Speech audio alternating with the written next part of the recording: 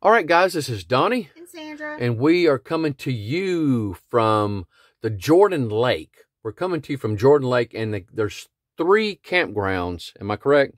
No, there's multiple ones. There's multiple ones, but we're at Crosswinds. We're at Crosswinds Campground. Crosswinds Campground. There's, I believe, maybe a campground at every one of these stars. Okay. So, yeah, this is Jordan Lake, and then they have campgrounds set up all around it. Okay, but there's 3 major loops. And in Crosswinds, there's 3 loops. Oh, in Crosswinds, there's 3 loops. Yeah. Okay, I thought there was like just one. We're called Crosswinds. So in Crosswinds, there's 3 loops. There's loop A, B, and C, and we're in B, and we are right here. Yeah. This is where we're at. This is our spot. Now, while we're talking, you're going to see pictures and videos overlaying, and so, boy, do we got some interesting stuff to share with y'all. And so this is a look out the other side where the you got a fire ring and a picnic table. I tell you what, guys, they do a really good job out here with these campsites, and very nice. Now the lake is right over here, just past these trees here. You can literally just walk to it, and we got our coffee bar set up, and so this is another look out of it. Again, you'll see pictures and videos overlaying, and but it's only water and electric. Yes. Water and electric only. They do have a dump station. Dump station is really nice. There, 2 people can dump at the same time. And so I really do like, they did a good job with that dump station. I'm very impressed with that. Now, the shower houses. The shower houses, boy, I tell you what, I have never experienced showers like this before. But very interesting. Very interesting showers. These showers, guys, some of these state parks, I know like Stone Mountain has been having issues with people leaving the water on. Believe it or not, there are those people that will leave the water on after they're done, or children. I know Stone Mountain said that they were having problems with children going into shower houses and just leaving the water on. And so they're wasting water. So what they did is Stone Mountain made it to where when you go in, if any of you guys remember the sinks where you have to push a button and you only have a little bit of time to wash your hands and then you have to push the button again. That's the way Stone Mountain is. And not unless they've changed it. At the time of this recording, that's the way it was. Well, over here, they have a sensor. They have a sensor that senses around the shower. And you in front of it. Yeah, so if you bend down and you're not in front of it anymore, like your body's not right in front of it anymore, it cuts off. It has to be, you have to be standing in front of this sensor, and it is highly, highly sensitive. Yes. And so after I tell you what, the shower head itself is absolutely spot on. Yes. Now, we could not figure out a way to control the temperature of the water. The temperature of the water was good. It was real good. It was nice and hot, but not too hot. They've regulated that thing perfectly. But if you're reaching back in to get the soap like I did, I was reaching back in after I was already dressed to get the shampoo and soap and stuff. And it sprayed me. It sprayed me, and I heard him on my side. Yeah, it was a shocker, and so I forgot that thing is on a sensor. I like it. I do like the fact that they do that because, one, they're conserving water. You don't have to be pressing a button the whole time, and the water pressure and the heat and everything is really good. Only bad thing is that you're only given a really small area to get dressed, and the shower will get that area wet.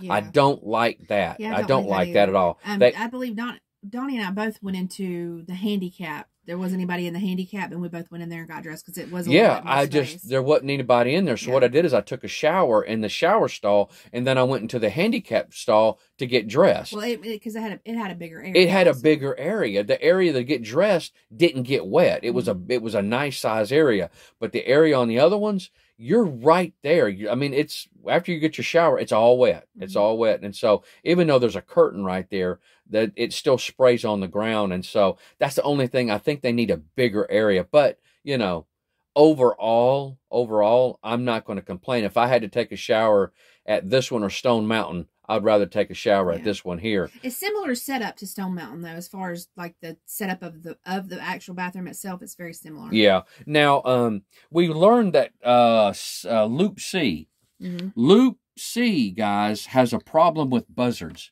At the time of this recording, they have a really, really hard time with the buzzards. Now, we had somebody at the visitor center stop us and talk to us about the buzzard situation, but they also have a little poster with some information at the bathrooms warning people about the buzzards at Loop C. Now, what happens is the buzzards are attracted to the black seal on campers and cars and vehicles, and vehicles in general. They for some reason they're attracted to these black seals, and they've done around damage to vehicles and campers. Yeah, and they will go over and they'll pick at them. They'll actually damage the vehicles, guys.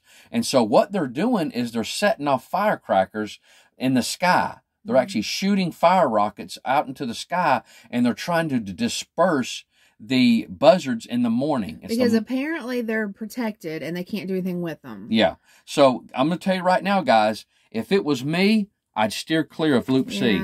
I'd steer clear. I don't know if it's that one's kind of more out there in the peninsula. I'm not sure, but yeah, they recommend you like cover your vehicle with a tarp, cover your top of your camper with a tarp.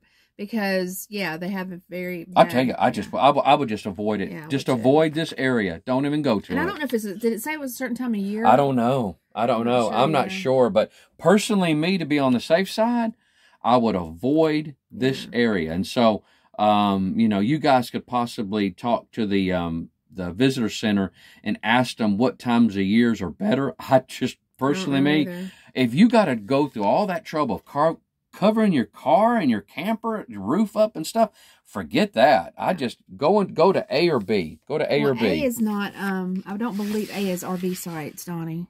They're non-electric. Okay. Well, at any rate, I have a little factoid about Jordan Lake. What's that? I work with a lady whose family, back before the Civil War, owned all the property that Jordan Lake is on. And they ended up selling it. The state took it over, and they had to move their dead to Ebenezer Church, which we passed. And Ebenezer Church, actually, this is where we were at yesterday. The Ebenezer Church access state. Yeah, it's an old church. But anyways, they had to move all their people in the cemetery over to Ebenezer Church whenever they sold the land. Huh. Now the cost. Oh, it's $30. I think it was $30. $30 a night. $30. It's like $33 with tax. Yeah, great. I don't know what the dump station fee is.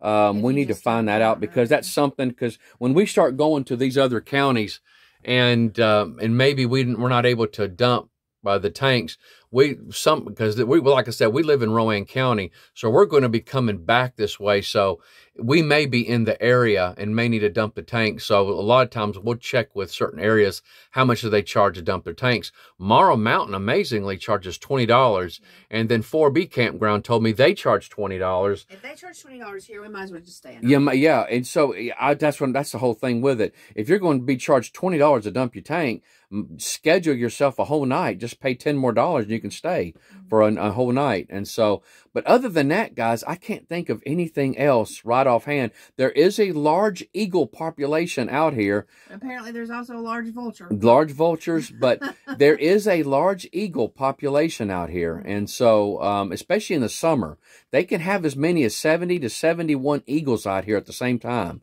And so there was an observation deck. Oh, yeah. The observation deck, show it here. Right here. Right here. Bald Eagle Observation Platform. Right there. Yeah. But they, 2022, they had to tear it down because it was just too far. Safety issues. Yeah. They tore it down. We were really hoping to see that. But they tore it down. They tore it down because of safety issues. So at the time of this video, the recording of it, it no longer exists. And so it says it's permanently closed. I guess they just left it here because maybe these are just some old maps, and so they started throwing them away just because of that. They just left them up. And so, but other than that, guys, that's it. The Jordan Lake, we are at Crosswinds Campground.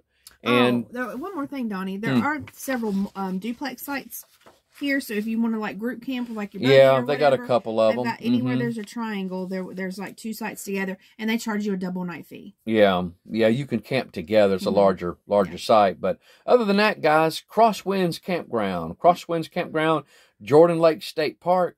It's a huge area. Lots to see.